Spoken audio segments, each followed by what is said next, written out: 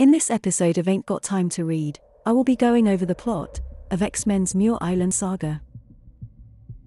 The story begins with the Shadow King plotting his revenge against Professor X and his X-Men. On Muir Island, Rogue fights against Guido in the arena. She finds herself not pulling her punches and hurts Guido. She finds this extreme type of training bizarre and finds the fact that Moira McTaggart allows it even stranger. The X-Men, after being warned by Forge and Banshee, decide to investigate Muir Island. Rogue begins to enjoy the pain that she is causing to others, and while showering she embraces the Shadow King. Banshee begins searching through Moira's personal things, and finds armor and a sword, which he believes are strange items for her to own. When flying around the island, Storm is attacked by a powerful mutant named Legion.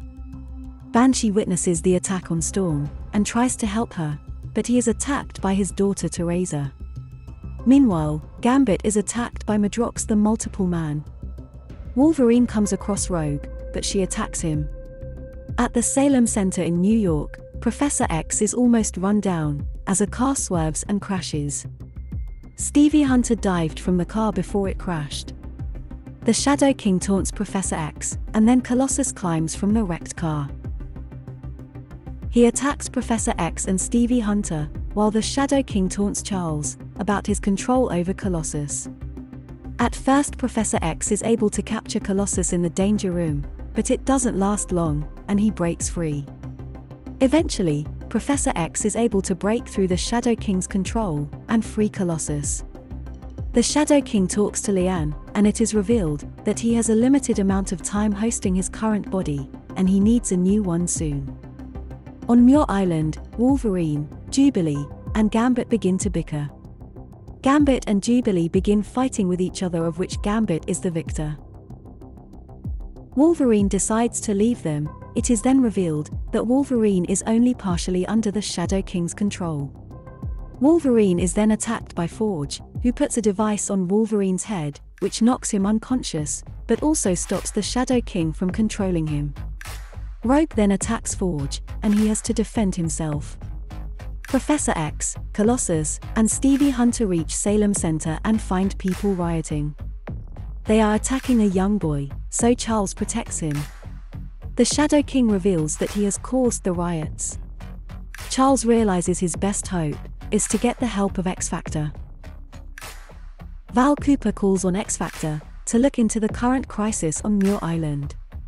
Somebody is shot in the crowd causing an uproar, so X-Factor has to act.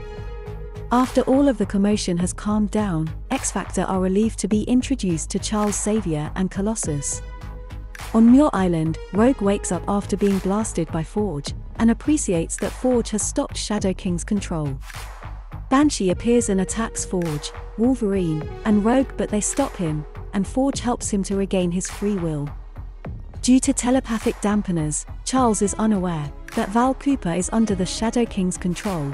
He is also unaware that Jacob Reese is the human host of the Shadow King. X-Factor are also unaware that the Shadow King is so close, as they leave Charles behind and head to Muir Island. When X-Factor reaches Muir Island, they are attacked by Madrox, Psylocke, Gambit, Jubilee, and Moira. X-Factor defeats them, but are quickly attacked by Legion. Meanwhile, the Shadow King reveals himself and attacks Professor X, but when he asks for Val Cooper's assistance, it is revealed that she is actually Mystique, who proceeds to shoot the Shadow King in the face. Legion attacks X-Factor again, and attempts to blow them to smithereens. Legion's explosion is massive, but Jean Grey creates a force field that protects everybody. Charles and a SHIELD team head to Muir Island to find survivors. After Mystique had killed Jacob Reese, the Shadow King had lost his main host, and had to take over Legion's body. Charles doesn't give in, and fights as hard as he can against the Shadow King. The Shadow King uses the X-Men that he still has under his control to attack Charles and X-Factor. Charles takes on the Shadow King on the astral plane. The X-Men and X-Factor fight amongst each other, and then assist Charles in his fight against the Shadow King. They finally beat the Shadow King, but it comes at a cost, as Professor X can no longer walk again. If you enjoyed this video, please leave a like and press the subscribe button, and don't forget to hit the notification bell.